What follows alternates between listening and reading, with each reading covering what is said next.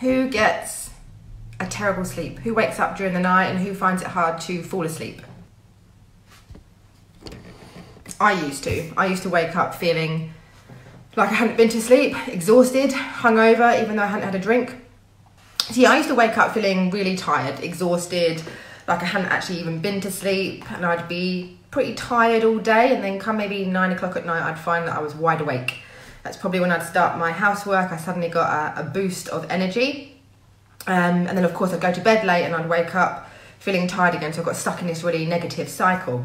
So I thought I would talk to you a bit about how to improve your sleep. There's not one quick fix that will sort it out. It's a combination of lots of different lifestyle changes that you can make. But first I wanted to talk a little bit about, well, what's the issue if you don't sleep? What impact can that have on your life and on your health? So there's a lot of areas that it can impact. So poor focus, you know what it's like if you're tired, you can't really concentrate on what you're doing. So poor focus, lack of attention, it can affect your memory, your ability to focus on things and remember them. If you're tired, it's quite hard to be motivated, so low motivation. It can contribute to anxiety and to depression.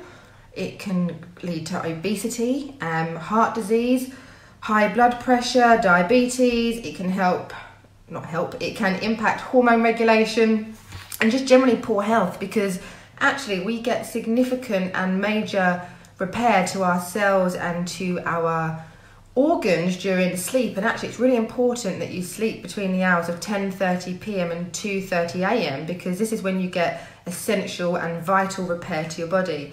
If you miss sleeping within these hours, you're missing out on that repair to your body, and that can impact your overall health, but also increase and accelerate aging over time.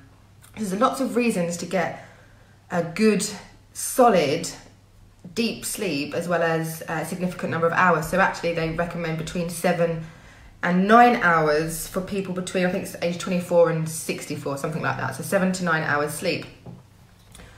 How many hours sleep do you tend to get on average? Give me a number below. I reckon I get around 7 hours sleep. And I feel great on that, whereas before I could have 9 hours sleep and wake up feeling tired. So how many hours sleep do you get? So I'm going to give you lots of tips on how you can improve your sleep. So number one is stress reduction, because you've got two things in your back around here. I mention these all the time. They're called adrenals, and they are responsible for firing out hormones all day to manage your stress. So it's called adrenaline and cortisol. So if you feel stressed, then your cortisol level goes up in order to counter that stress, and then it should come back down. But where we are often in constant stress, so you know, you're trying to get the kids to school, you're trying to get to work, there's a lot of washing to do, you've got to get the food in, just a constant state of stress.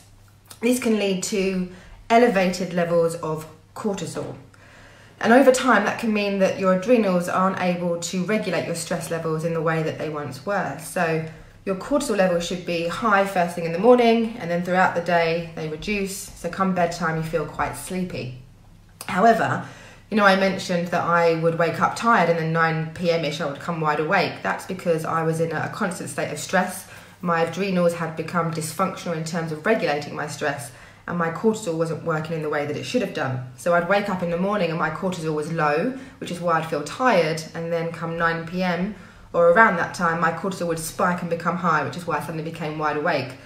So it's important to remove stress from your lifestyle in order to help your adrenals regulate your stress properly and stop it affecting your sleep. Okay, so stress reduction in life, because it impacts your stress hormones, and that stress hormone can wake you up and make throughout the night, but also make you more alert and wide awake in the evenings. So that cortisol is a hormone. So if you've got one hormone out of place, then it can knock all your other hormones out of place as well. So it's important to get your hormones regulated. So another way that you can improve your sleep is to eat a diet that supports hormone regulation. So keep away from sugar and lots of whole, real foods, including lots of leafy green vegetables, which helps your liver to detox and get rid of any excess hormones that you might have in your body. So eat a diet that supports hormone regulation. stress reduction, a diet that supports hormone regulation. Routine, this is one of the big ones for me. So the body really likes routine. It likes to have food at the same time, and it likes to go to sleep and wake up at the same time. So it's good to have a bedtime sleep pattern and also a wake up sleep pattern. So I like to go to bed around 11 o'clock and get up at 6 o'clock, maybe 6:30. And I try to do that every day, even at the weekend, because I know that, you know, you might be tempted to have a line at the weekend, but actually my body feels better generally if I'm in a regular sleep and wake up pattern. Next on my list is to get daylight every day. I mean, I work at home, so I could easily go a day without going outside. It could be done easily, but it's really important to get daylight. If you wear glasses, it's important to get natural sunlight into your eyes for at least 10 minutes per day. So if you're out and about, take your glasses off for maybe 10 minutes and allow that natural sunlight to get into your eyes, because that will help your circadian rhythms, which is your kind of wake and sleep cycles. Combined with that is getting fresh air. You know, get some deep lungfuls full of fresh air, because it's only going to benefit your body. And you know what, you remember you say the kids, take them to the park, get them out in the fresh air because it will knock them out. Well, you know, that doesn't stop just because you're an adult. So get out there and get some fresh air. Movement, so exercise. You know, it's good to get exercise every day to tire out your body, but don't do high intensity exercise right before bed, because exercise, I mentioned cortisol earlier to do with your adrenals. Exercise heightens cortisol, and this is going to wake you up before bedtime. So if you are going to do exercise late into the evening, I suggest you actually do something more like yoga or Pilates, something a bit more gentle, maybe some stretches or some weights, but that kind of high intensity cardio exercise is only going to increase cortisol levels and therefore make you more awake. So no caffeine after midday, because these stimulate you, and in particular your adrenals. So if you are going to drink caffeine, I've been caffeine free for 4 years, I don't plan to go back to it, but if you are going to drink caffeine, I suggest that you have a cut-off somewhere around the midday point so that it's not affecting your sleep. Turn your TV and your phone off an hour before bed and dim the lights, because your phone and your TV emit blue light. These amber glasses help to get rid of the blue light, and actually it makes a huge difference. You can really see how blue the light is. So you can put these on up to 2 hours before bed to block the blue light coming through, which will improve your sleep because it helps to increase melatonin, which is the hormone that helps us get sleepy and stay asleep. So you can invest in a pair of amber glasses to improve your sleep. The other thing you can do to reduce, I brought all my props with me this evening. The other thing you can do to reduce the blue light, so I like to listen to my TV before I go to bed, but I put on Friends. I've done that every night for as long as I can remember, because it's a programme that I don't need to watch. If it was something that I'd not seen before, I would be tempted to watch the programme, to listen to what's going on. I'd be distracted and that would stop me falling asleep. So I personally like to put on my Friends series before I go to sleep. I don't even change the episode that I'm watching for months on end, because I literally see 1 or 2 minutes before I fall asleep.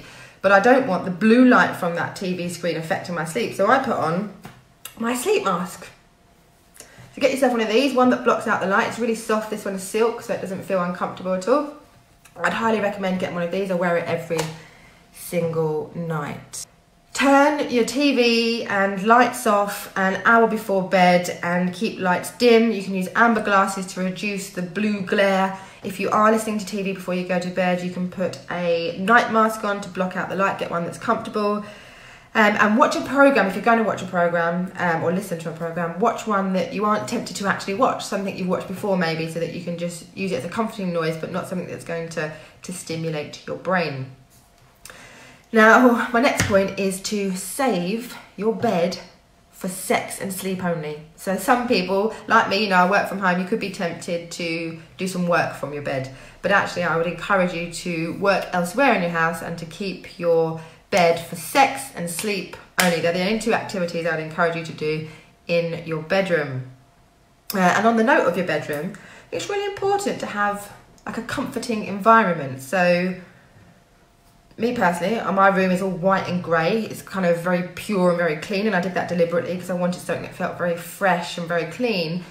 If my bedroom was messy and I had, say, piles of clothes stacking up in my bedroom, I would find that really quite distracting and off-putting to go to sleep, because I'd be thinking, oh, I need to put that away, or, you know, it'd be bothering me. So for me, it's really important to have a room that is conducive to sleep. So have a room that you like the look of. Have a room that's clean, that's tidy, that's simple, that's not kind of overbearing. Make sure the room isn't too hot. Make sure that it's not too cold. If it's noisy, get yourself some earplugs, but just really think about your sleeping environment. Next up on the list is deep breathing. I find if I do 3 or 4 deep and slow breaths in and out before I go to sleep, that it really helps just to set me off, and I fall asleep in seconds after that. So you could think about some deep breathing. You might want to do a bit of meditation before bed. You could listen to some meditation, a guided meditation before you go to sleep, or maybe you might like to listen to, you know, waves crashing or jungle noises or something that's kind of soothing for you and to send you off to sleep. You could read a book, but as I mentioned about the TV, don't read something that's stimulating. So if it's kind of crime or anticipation, again, this might get the old grey matter going. So I'd suggest that you read something soft and gentle and that's not going to get you on hyper alert before you go to sleep. I like to have a bath before I go to bed. So, oh, I forgot to write this one down actually. Let me put this down before I forget. I like to have a bath before bed because it's kind of relaxing, isn't it? I sit there for 20 minutes and just kind of chill out. I might put on an audio book or a bit of music. Sometimes I turn the lights off altogether and put a few candles on. It's just very relaxing and very calming. But the reason I sit in a bath for 20 minutes is because I put Epsom bath salts in there. And these help to replenish magnesium levels. And magnesium is a muscle relaxant and can help with anxiety. It's calming. But also it helps you to detox. It's just a very calming way to end the day as well as cleanse your body. So Epsom salts, and you can add to that some essential oils. I like to add lavender because lavender again is very relaxing and very calming. So for me, I like to have a bath before bed a couple of times a week. Try to avoid sugar in the evenings because this is a stimulant, same as caffeine. So you want to avoid having sugar probably from like lunchtime, mid-afternoon really, because it's only going to wake you up and stimulate it. So if you are going to eat it, have it earlier in the day. So I'm going to recap on my top tips for improving your sleep, and then I'm going to talk you through my bedtime routine. So, stress reduction, because it impacts your cortisol levels, which is a hormone. Have a diet that is conducive to hormone regulation. So whole foods, no processed foods, foods as close to its natural state as possible, low sugar, and lots of leafy green vegetables to help your liver to detox any extra hormones that might be in your system. The body likes to have routine. It likes to go to sleep at the same time. It likes to wake up at the same time. It likes to eat at the same time. So I suggest that you have a set bedtime and wake up time, even on the weekends, because you'll feel better for it in the long run. Get out and get daylight every single day. If you wear glasses, take your glasses off for 10 minutes and get direct sunlight for 10 minutes. I'm not to say to stare at the sun, you know, but even in this weather where the sun is not as bright, get out there and get 10 minutes of natural sunlight every single day. And whilst you're out there, take in some deep breaths and get some fresh air into your system, because this too is going to help you get some sleep. Move every day. That could be a walk, it could be some exercise. If it's high cardio, high intensity exercise, do that earlier in the day. Don't do that in the evening, because again, it is going to increase your cortisol levels, which is going to wake you up and make you more alert, and of course dysregulate your hormones in general. So keep any high intensity activity to earlier in the day. Turn off your TV at least an hour before bed, and or get yourself some of these amber glasses in order to get rid of that blue light which keeps you awake, and dim any lights. So amber glasses, turn off your TV. If you are going to listen to the TV to help you fall off to sleep, get yourself an eye mask so that you're blocking out that blue light, because that stimulates you and keeps you awake. Also, again, if you're going to watch TV, try and go for something that you have already seen and that you're not tempted to kind of stay awake and watch and see what's going on. Keep your bed for sex and sleep only. Keep any work that you might do in your bedroom out of the bedroom. Go and do it elsewhere in the house. Just sex and sleep in your bedroom. Make sure that your bedroom is a comforting environment, so a comfortable bed, bed sheets that feel nice. Make sure it's not too bright, make sure it's not too hot, make sure it's not too cold. And you know, me personally, if it was a messy room, if I had piles of clothes stacking up, that would make me think, oh, I need to do that, I need to do that, and I'd find it quite hard to switch off. So make sure your bedroom is a conducive environment. You can think about doing some deep breathing before you go to bed, so slow and deep inhales in and out. Maybe you want to do some meditation. You could play a guided meditation before you go to sleep. You could read a book, but like the TV, nothing too stimulating. So something kind of calm and just warm and fuzzy that's going to help slow you down. You can have a bath because it's warming, it's gentle, you're sitting still, you're not moving around. You could add some Epsom bath salts to that because that helps to replenish magnesium levels, and magnesium is a relaxant for your muscles and helps to reduce anxiety as well. Avoid sugar for several hours before bed. Like caffeine, try and have it in the first half of the day and not late into the evening because it's a stimulant. And essential oils, I didn't mention that, but essential oils, lavender in particular, is good for increasing melatonin levels in the body, and melatonin is the hormone that helps sleep regulation, helps you to feel sleepy. So lavender essential oil is one you could add to the bath, or like me, you could rub it in your feet before bed. They say that kids need like 7 signs to bed. So that would be things like having a bath, putting their pajamas on, brushing their teeth, having a story, turning the lights out. So several signs to get yourself to realise that you're going to sleep. So I think I'm an adult, but I still need those signals to my brain that it's coming up to bedtime. And I think this is the thing that really helps me to get a deep sleep, is that I'm giving my body, my mind, these signals that bedtime is coming up. So my bedtime routine is to have a bath or a shower, and then I will wash my face. I like to put oil on my face.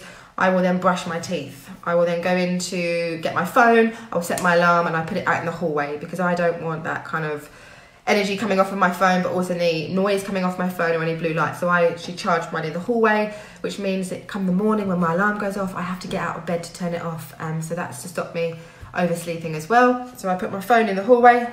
Then I get into bed. Now, as I mentioned earlier, I like to put Friends on because it's something that I've heard many, many times. I don't need to stay awake to watch it. I will set my timer for 30 minutes so that after 30 minutes it goes off.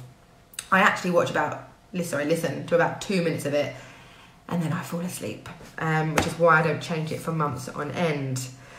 Then I like to put my eye mask on my head, ready for when I'm going to go to sleep. I like to rub essential oils, so I use geranium because it's good for my thyroid, so I rub it on my throat, along with some clary sage, which is good for hormone regulation. And then I like to put lavender oil on my hands, so I'll put it in here and I'll take some deep inhales and get that into my system. Then I rub it on my feet. And the reason for rubbing it on my feet is that that's where we absorb very quickly. And I find that the lavender oil really helps me to go into that deep sleep. It's very calming, it's very relaxing. And as I mentioned earlier, it helps to increase melatonin levels, which is the hormone which helps you to feel sleepy. So after I have done my essential oils, inhaled and put them on my feet and on my thyroid, I like to do my gratitude jar. So I take out one of my bits of paper and I will write on there at least 3 things that I am grateful for that day, because I think it's a great way to end the day. And then I will do my affirmations. So I will say affirmations to address certain things in my life and to change my thoughts to the way that I want to change them. So for example, I might say something like, which one should I read out to you? The cells and tissues of my thyroid are fully functional, because I have a thyroid condition. So I will say things like that, or I am successful. I might say, I have no regrets, I am enough, I love myself. So I work through different affirmations over a number of weeks, but I like to do affirmations right before I go to bed. Then I turn off my little Himalayan salt lamp and I put my head on the pillow, and the next thing I know, I'm out like gone, absolutely gone. I don't remember watching or listening to any of Friends. I'm just completely and utterly gone. And they are my signals to my mind and to my body that bedtime is coming up, and it seems to work really effectively, and I'm knocked out. And then I don't wake up till the morning. That's it, I'm gone.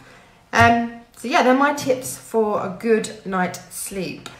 Okay, so that is my top tips for sleep. I shall wish you a wonderful evening and a fantastic night's sleep.